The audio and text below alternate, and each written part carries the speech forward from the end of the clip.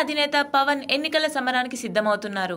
పవన్ కేంద్రంగా కర్నూలు జిల్లాలో అనూహ్యమైన పరిణామాలు చోటు చేసుకుంటున్నాయి. అయితే ఇవన్నీ ఒకదానికొకటి సంబంధం లేనివిగానే ఉన్నా ఏదో సంబంధం ఉందని అనుమానించక తప్పని పరిస్థితి ఏర్పడింది. పవన్ కళ్యాణ్ కర్నూలు పర్యటనకు వెళ్లగానే ఆయన మాజీ భార్య రేణు దేశాయ్ కూడా అదే జిల్లాకు వచ్చేశారు.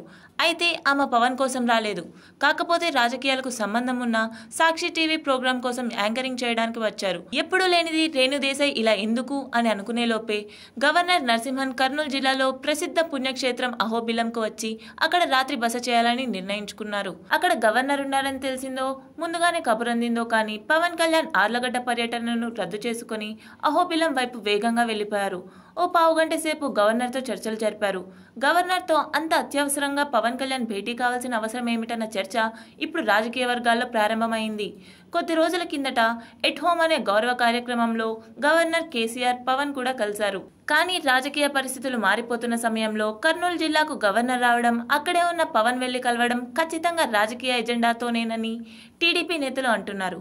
అయితే రాజకీయ ఎజెండా ఏమిటన్నది రాజకీయ పార్టీలకే కాదు, పవన్ కళ్యాణ్ ఫ్యాన్స్ కి కూడా సస్పెన్స్ గా మారింది. గవర్నర్ బీజేపీ ఏజెంట్ అని టీడీపీ నేతలు చాలా కాలంగా ఆరోపిస్తున్నారు.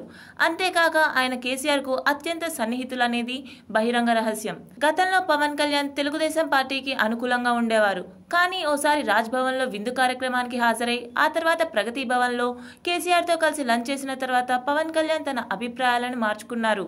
చంద్రబాబును టీడీపీని టార్గెట్ చేయడం ప్రారంభించారు. ఈ క్రమంలో ఎన్నికలకు ముందు అందరినీ కలిపే మరో ప్రయత్నం ఏమైనా గవర్నర్ ద్వారా జరుగుతోందా అన్న చర్చ గట్టిగానే ప్రారంభమైంది. వైసీపీ జనసేనలను బీజేపీతో కలపడానికి గవర్నర్ ప్రయత్నిస్తున్నట్టు టీడీపీ భావిస్తుంది.